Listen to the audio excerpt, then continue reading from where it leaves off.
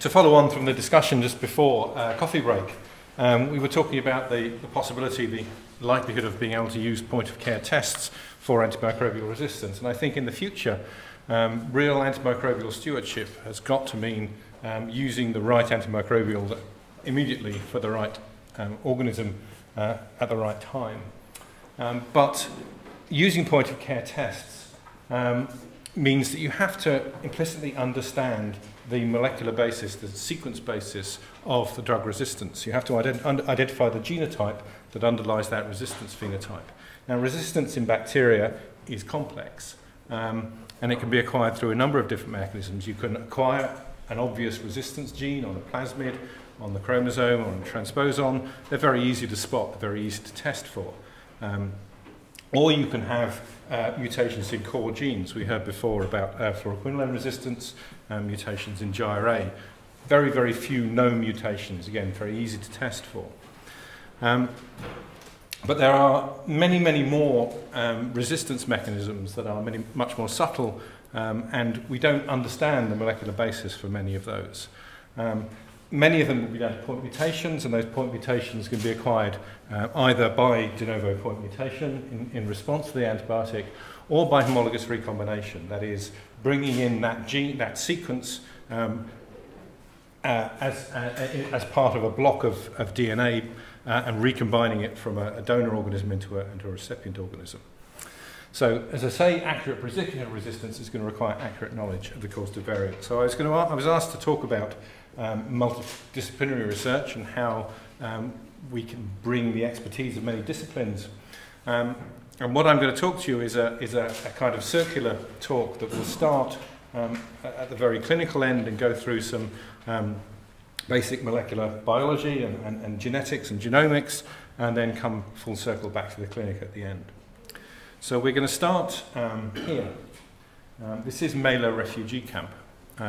It's on the Thai-Burmese border. This is Thailand here, and this is Burma up the top. This is a refugee camp that's housed a population of Burmese refugees for probably 40 years or so. There's 50,000 people live in this camp in an area of 2.5 square kilometres.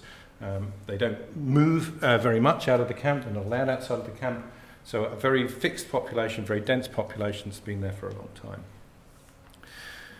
So our collaborators were concerned about particularly Streptococcus pneumoniae in this camp. There's a high carriage rate of strep pneumoniae and high rate of disease. So the collaborators, Paul and Claudia Turner, who work at the Wellcome Trust Overseas Unit in Thailand, went to investigate the strep pneumo in the camp, and they set up a clinic there to treat and help the people in the camp, but also to study strep pneumo. And they set up a longitudinal carriage study.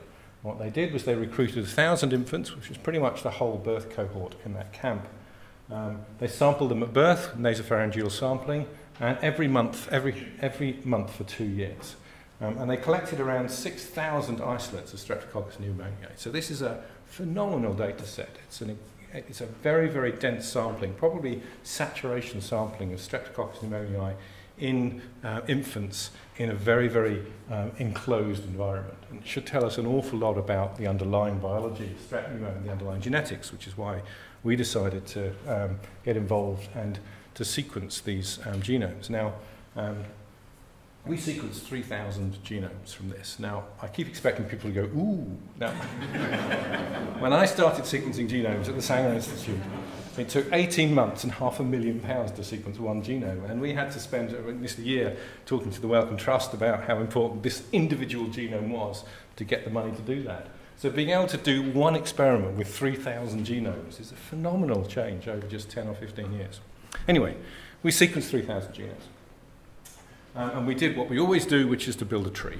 And that's any time that you try to understand large numbers of bacterial genomes, you have to understand the phylogeny. You have to understand the relationships of the organisms, the relationships of the genomes, and that means building a tree. So this is the tree. This is the tree around the outside of this this circle here. Now, the first thing which was quite interesting is this tree represents, not absolutely, but to a first approximation, most of the global diversity of Streptococcus pneumoniae. which is quite amazing. There's this completely isolated refugee camp in the middle of nowhere, and yet most of the diversity of strep pneumo that you would see around the world is there. And that's probably because it was already there when the camp was populated, but also testament to how rapidly organisms like strep pneumo move around the world. They can move across the globe in years or less. So any particular location will have its own idiosyncrasies about the population, but it will have a good sampling of the whole of the global population. Now what you can see is there's quite a lot of diversity represented by these long branches around here, but there are some very tight clusters. Now we want to do some very detailed genetic analysis, and we can only do that detailed genetic analysis where the organisms are very closely related. So some of our analysis is based on these very tight clusters. We've identified them using a program called BAPS, and they're coloured in red in shading here. The other thing you can see are these red clusters, these red tips. So the red are non-typable strains. Now Streptococcus pneumoniae has a capsule, a polysaccharide capsule on its surface. It can have 90 different capsules. Any one member of the species, any one strain will have one capsule type, but the species as a whole has 90 different types, and they can be swapped around by recombination.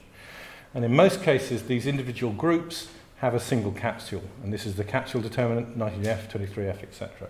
The red ones are non-typable, they don't have a capsule. You can see this cluster down here, mainly non-capsulate, and this diverse cluster up here is non-capsulate. So that's the population structure. So we can ask some simple questions particularly about these large clusters. We can say, is the mutation rate any different between the clusters? And we can measure that, and we can see, no, the mutation rate is pretty much constant in any part of the tree. The other key determinant of diversity is recombination. In strep pneumo, it's a very recombinant organism. It's naturally competent. It freely takes up DNA from the environment, and that's a key part of its genetics. So we want to know, does that frequency of recombination differ between clusters? And actually it does. Most of the clusters have similar rates of recombination, but this cluster over here recombines at a much higher frequency. And this is the non-typable cluster. So it's not got a capsule. So the question is it recombining more frequently because it doesn't have a capsule? And we can split this cluster down into there are some in there that have a capsule. It's a 14 serotype 14 capsule. So we can see that these that have a capsule have a much lower recombination frequency than the ones that don't. So we know that that recombination is much more frequent. We can see the recombination is much more frequent in certain subsets of the population than non-capsulate ones. So let's go back to our tree. We can do our fine-scale analysis within these highly related clusters, and one of the things that allows us to do is identify recombination, where recombination has come into that genome. And each of these ticks, these arcs, when they're close to this edge, that's a recombination event that's come into one of these clusters. Now, because we've got saturation sampling of our location, we can identify where that recombination has come from. Generally, if you take one strep pneumo genome, or any genome, you can see where there's recombination come in, you can recognize it in the genome, but no idea where it's come from, because it could have come from anywhere. But because we know pretty much the whole population of strep pneumo in this one location, we can be pretty sure that we know where the origin of the recombination is. And that's the second end of the arc, where it's further away from the circle. These are the donors. And what you can see is that if you look at the donors are more frequently coming from the non-typables. And actually, there's a positive correlation between the probability of being a donor and the size of a cluster and the diversity of the cluster. And these non-typable clusters are large and diverse. So that means that our non-typable strains are more frequent acceptors of recombination and more frequent donors of recombination. They're acting as hubs. DNA is coming in and out of these non-typable clusters. And that will become important. I'll show you later. So the second thing we can do is to look at recombination and how it's spread across the genome. So I'm going to step away from this data set for a second and look at another data set we published a little while ago, again strep pneumo, but this time a single serotype, 23F, and not from a single location, but from a global collection. And these are from all over the world. This is the genome of strep pneumo across here. These are all the genes in colours. And these represent the recombination events that we've placed on this tree. So we can see where all the recombination events have happened on this tree, and the red ones are on internal branches and the blue ones are on external branches. And what that allows us to see is whether any regions of the genome are more or less likely to recombine. And you can see this heat map across the top in blue and red. The red regions are more likely to recombine, or more likely to have seen recombination. Now, we know the mechanism of recombination in strep pneumo. We know there is no sequence specificity to it. So if there is a difference in the apparent frequency of recombination, it must be because something else has happened, and that something else is selection. So what happens is lots of the genome recombines all the time, but recombinational events that are beneficial are selected. And what we can see sitting under these hotspots, in this case of this globally dispersed strain, are surface proteins. Here, here, and here, and the capsule locus, and a region over here that's to do with drug resistance. But most of this is surface proteins and surface structures, and that tells us that the predominant selective pressure that's acting on this large strain, that this large clone that's spread globally, is diversifying selection from the human immune system. So let's go back to our strep pneumo data set from MALAR and say, where is the most frequent recombination in the data sets in MALAR? And the first thing that strikes us is we look at each of these clusters individually. So these are completely different parts of strep, different types of strep pneumo. They all just happen to be in the same camp. And you can see these peaks of recombination frequency are the same. That means that the selective pressure that's acting on these strep pneumos is the same across the whole camp, irrespective of the strep pneumo you're looking at. And what's sitting underneath these peaks are all genes that are involved in drug resistance. So it's telling us that what we're looking at here is the short-term selective pressure of antibiotic use in the camp, whereas before we were looking at the longer-term selective pressure of diversifying populations, diversifying selection from the immune system.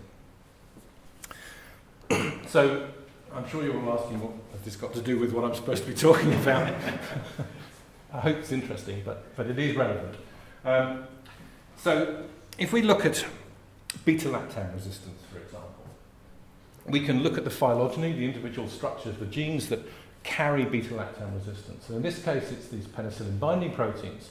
And we know that beta-lactam resistance in Streptococcus pneumoniae is caused by, on the whole, what are called in the literature mosaic genes. That is, recombinations. That there's a PBP from a sensitive strain will recombine with a PBP from a resistant strain, and a whole block of DNA will come over that carries somewhere in it the actual resistance mutations.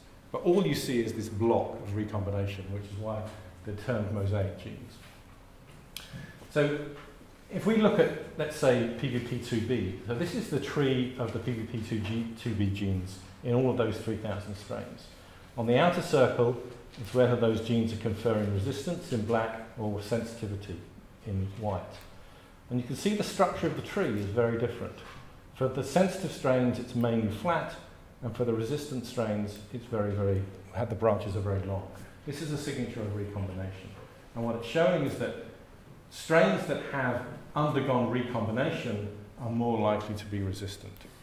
And we can do some tests and some statistics, and we can see that indeed, across the PPP genes, genes that have undergone recombination are more likely to be resistant. And that means the effect of recombination is to bring in resistance. Well, that's not a huge surprise. So let's try it on another set of genes. And these are genes involved in resistance to cotrimoxazole, folate biosynthesis genes. Now, if we look around the outside, we can see sensitivity and resistance spread much more evenly around the tree. Looking at this one, because it's better, you can see not a huge amount of difference in the structure of the tree, whether they're sensitive or resistant. And when we do the analysis, we find that there's actually no relationship now between recombination of these folate genes and resistance, which is odd, because we know that they're the genes that are responsible for resistance. Now, because our collaborators are working in this camp long term, they know that the pattern of antibiotic usage in the camp. And they know that beta-lactam resistance has been increasing, cotrimoxazole usage has been decreasing. So let's go back to the data set. We go back to the data set and we look at our recombinations again, and we split them into recombinations that have happened very recently and recombinations that happened longer ago. And we can see from where they are in the tree about when they happened. And what we see is that isolates that have undergone recent recombination are less resistant than isolates with older recombination events. So the effect of recombination in this case is to bring sensitive alleles back into the population, and that sort of ties into what we were talking about before about whether resistance will go away again. In this case, cotrimoxazole, sensitive isolate strain, sensitive mutations that confer sensitivity are being brought back into the population. Mutations that confer resistance are going out. So the highly recombined genes are those associated with antibiotic resistance, and when we look in detail under those, we see the temporal trend of genetic exchange is consistent with the selection pressure. So we got quite excited by this data set for many reasons. But one, because we thought it gave us an opportunity to do something that nobody's really tried in bacteria before, which is genome-wide association studies. So traditionally, genome-wide association studies, the kind that have been used in human genetics to such great effect over the last decade or more, have been very difficult in bacteria. And that's partly because limited recombination of bacteria, because they have a clonal population structure, and because on the whole we've only had very small sample sizes. So I said before that beta-lactam resistance is generally described in the literature as being due to mosaic genes, and that means that you can't separate out the real causative variants from the recombination block they're sitting in. So we reasoned that the rate of recombination in these genes might be sufficient to allow us to identify the causative variants. Because every recombination event, the problem with association studies is you can try and associate your variant with the phenotype, but if your variant is linked to a lot of other SNPs, then you can't separate them out. You can't say which is causative. But the more recombination events you have, the more you separate out the causative variants from the non-causative ones. And we thought we might have enough recombination to allow us to try that. So we did our primary analysis with our 3,000 mailer isolates. We replicated it with 600 isolates from a similar data set in Massachusetts. And we did some actually fairly simple association statistics. I say they're fairly simple, I don't understand them. Christoph did this, a PhD student did this work. We did a fairly simple association statistic, and we conditioned that association statistic on the population clusters to try and remove some of the effective population structure. And this is the plot we got. So you'll all have seen Manhattan plots for human genetics, I'm sure. Basically, this is all the SNPs across in the genome, and this is the statistic of strength of association between each of those SNPs and our phenotype, which in this case is beta-lactam resistance. And you can see very, very clear peaks of association. And this is the first time we'd ever seen a Manhattan plot in a bacteria. We're very excited by it. And first test you need to do is to make sure that it really is association with the phenotype. So you randomize the phenotypes and do the test again, no signal. So it's a good, strong signal. So what's sitting under these peaks? Well, what's sitting under those top three peaks is the PVP genes, where we know the resistance is. So that's good. What's sitting under, there's two other secondary peaks. You can see there's a lot of peaks here, lots of interesting things under them. Two other peaks that are coming up quite high. This dotted line is the level of genome-wide significance. And what's sitting under those two peaks are the folate genes. Now those are to do with cotrimoxazole resistance. And now cotrimoxazole resistance has no mechanistic overlap with beta-lactam resistance at all. So why, when we test for beta-lactam resistance, do we see association with cotrimoxazole resistance? And it's simply actually because the phenotypes are associated. If a bacterium is resistant to, in this data set, if a bacterium is resistant to beta-lactams, it's just much more likely to also be resistant to cotrimoxazole, because both antibiotics are being used. So through that phenotype association, you get a genetic association as well, which is just to say the data is a little noisy. If we do the same analysis on the Massachusetts data set, we see actually the same three primary peaks. We see a lot more noise and a lot more broad peaks. And that's the effect that I was talking about earlier, that the less recombination you capture, the less able you are to associate individual mutants with resistance. And you can see that effect here. And we did some tests on that and showed that the linkage size, the size of a piece of DNA that's physically linked or genetically linked, is smaller in the Mailer data set than the Massachusetts data set. So in Mailer, with the larger sample size, you have a greater ability to nail down to identify those individual variants that are causing resistance. So how well do we actually do? So we took, to be our most rigorous data set was the SNPs that we found independently in Mailer and Massachusetts. You can see we found more associations in Massachusetts because although it's a smaller sample size, it's got less resolution. So we see more associations, more of which will be false positives. Some of the Mailer ones will be false positives, and we reasoned that the ones we saw independently in both would have the best chance to be true positives. So let's go and have a look at those 300 odd SNPs. What this is plotting those SNPs again, and it's plotting them as to whether they're synonymous or non-synonymous, and we can see that many of these SNPs sitting under these peaks are non-synonymous. That is, they're changing the amino acid sequence of the protein. If we go and look at where they are, we can see these are all the genes involved in cell wall biosynthesis, which is the target of beta-lactams, and we can see it sits under, again, these PVP genes, but also in some of the other genes in cell wall biosynthesis. And if we zoom in on 3 of these genes, the PVP genes, we can see the associated SNPs in red from both isolates, from both data sets, are sitting within the active domains in grey and close to the active sites in dotted lines. So we think that actually we may be getting down to what are the actual causative variants. And we can test that if we look at PVP1A. These are the SNPs we found associated with resistance. We can go and look in the literature and say how many of these have been associated with resistance in the literature. This is a poor man's validation. The proper validation would be go and test all these SNPs, which we will get around to doing, honest. For the moment, we can see whether anyone else has done that. And we can see quite clearly that about 40% of the SNPs we identify have been shown in the literature to be involved in drug resistance. So this one here, next to the active site, and this one here with a mechanism of resistance.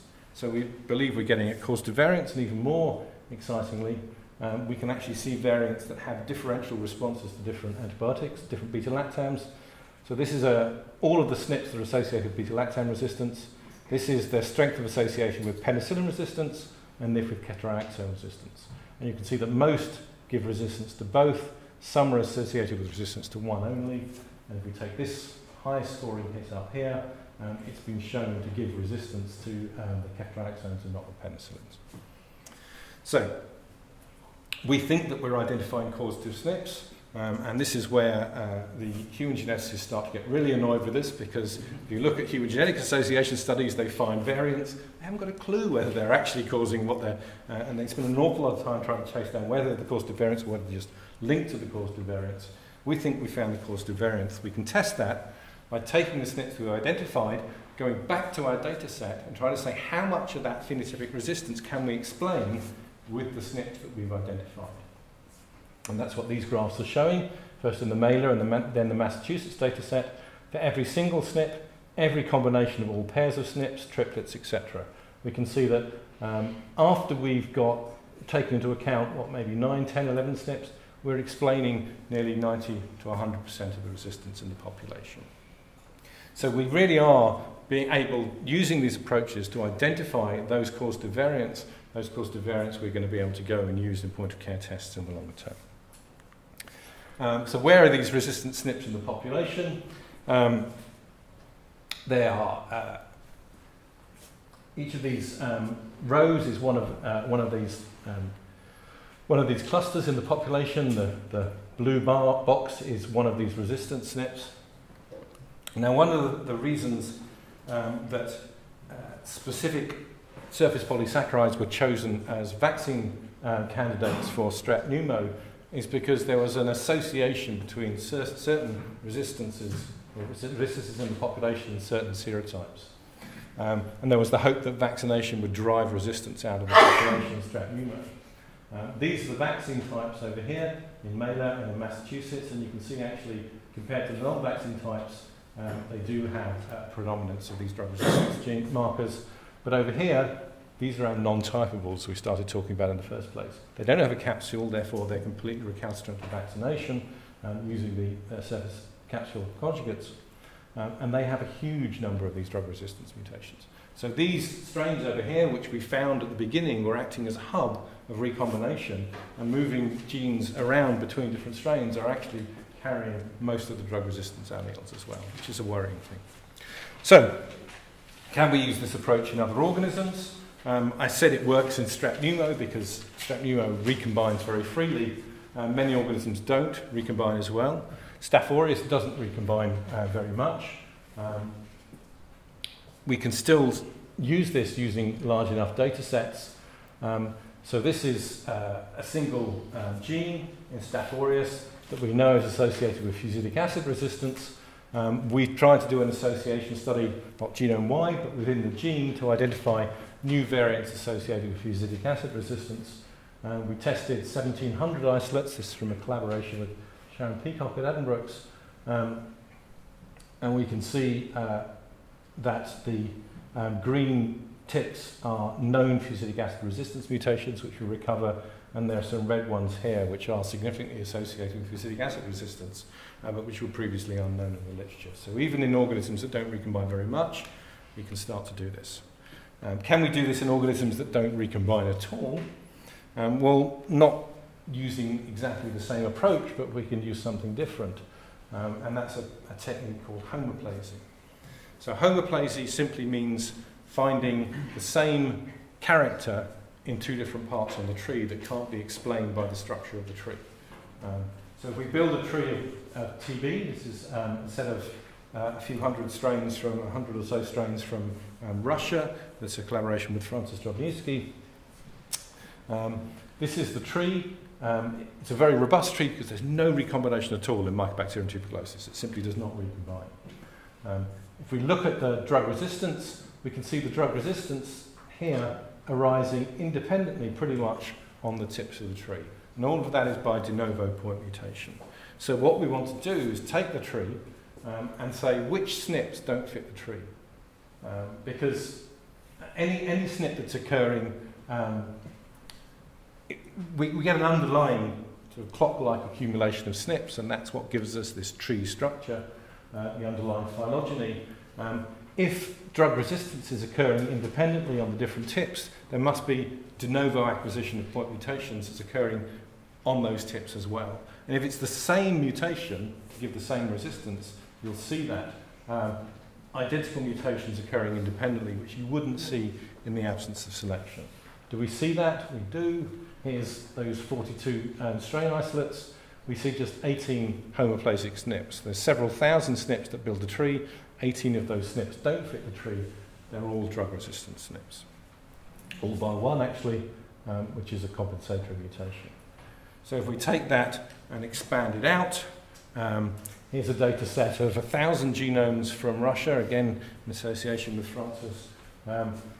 This is the tree down the left-hand side, which is pretty condensed with 1,000 genomes in there.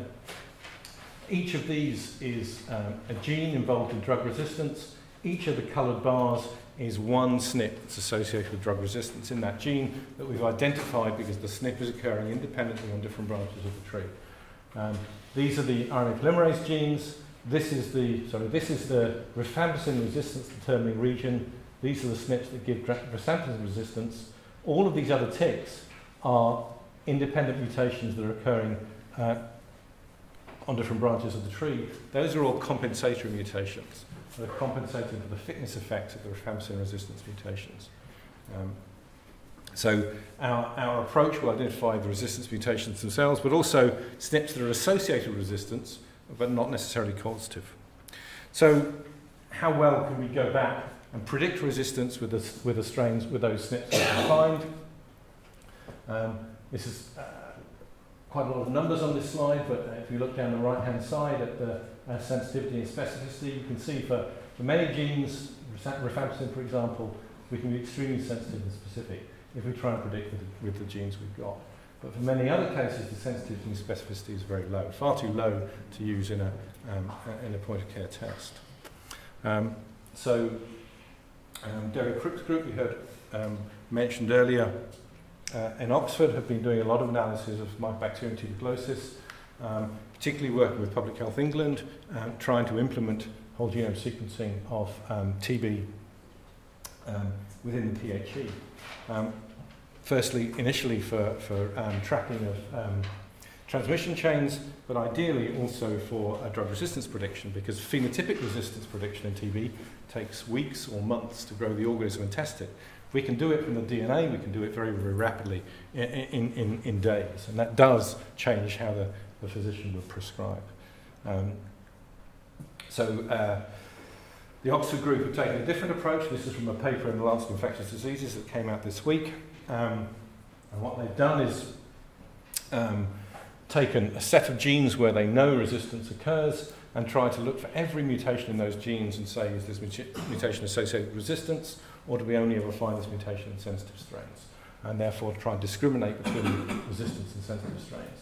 Now, this is the SNPs that they find in these chosen genes. They're not trying to look genome-wide, they're looking at individual genes. And what you find is that for certain of these mutations, and actually these red ones are mutations that are already used in point-of-care tests, we find them quite frequently in sensitive strains of red, as well as in resistant strains in blue. So there's a bit of work to be done there. How well do we do with prediction in other organisms? This is a test set we did on Staphylococcus aureus. This is the data sets from the British Society for Antimicrobial Chemotherapy, a UK-wide data set, an East of England collection, some Addenbrook's MRSAs. What we can see is our false negative and false positives over here are actually pretty good for a direct test. This is direct prediction from the genome sequence of all of these resistances. And if we go and look at some of these, so for example, in the BSAC collection, the false negatives seem to be quite high. So for fusidic acid, our initial sensitivity is 0.75. If we retest some resistance, incorrectly predicted resistant ones, they retest as sensitive. For mupirocin, our sensitive appeared to be low, but when we retested some intermediate phenotypes, they retested as sensitive. Similarly with fluoroquinolones and tetracycline. So what this is actually telling us, and in many cases, our resistance prediction from the genotype is more accurate than the phenotypic testing that's currently used. It's difficult to know what your sensitivity and specificity actually is when the gold standard is less accurate than the test you're trying to introduce. So can we do this with other organisms? Again, this is data from the Oxford group, from Derek Crook's group, looking at E. coli and Klebsiella pneumoniae, sensitivity and specificity. You can see sensitivities and specificities extremely high. Antibiotics overall 0.96, the specificity of 0.97. So certainly with error rates well within limits set by the FDA for phenotypic testing. So even now, with the data that we have at the moment, we can probably be more accurate for E. coli and Klebsiella pneumoniae and Staph aureus in predicting resistance direct from tests. And this is a final data set from Klebsiella pneumoniae from that same publication from Derek Crook's group again, with a specificity of 0.97. In this case, the error rate slightly outside the FDA group. So, how do we go about implementing this? So, in the paper that it's just come out from the Oxford group on TB, they've come up with an algorithm that they can use to start implementing this testing on their TB strains as they're generated in East of England, in the PHE pilot that's undergoing at the moment. So basically taking a drug resistance, taking a genome sequence, and what they've done, as I said before, is they've looked at every mutation that they find in a very large data set and said, for each mutation, is it associated with resistance? Is it always found in resistance? Is it always found in sensitive strain? Is it a resistance SNP? Yes, reported resistant. Are all the mutations known to be benign, or are there no mutations reported as susceptible? In neither of those cases, i.e. if it's got SNPs you don't know anything about, and you don't report on it, and you go down the route of doing a standard phenotypic test. And then you can feed that back in later. Taking these two, then there's a further test looking at the confidence intervals of prediction, and if the confidence intervals of prediction are too wide, they will repeatedly confirm the phenotype until the confidence intervals of prediction come between a reasonable limit, and at that point you stop doing phenotyping. So this process will eventually catalogue all of the variants you ever find in TB, hopefully, and enable you to do fully, to stop phenotyping. Now, I'm not sure that that's ever going to be that may work with TB, where all of the mutations arise de novo. We know that we can get completely novel resistance mutations arising. We get completely novel resistance genes coming into the population, and we need to be able to test for that. So I think a structure that I think we should put in place has two aspects. So there's a central aspect. We have to do a large amount of resistance marker discovery. This is what we're doing. This is what researchers are doing around the world.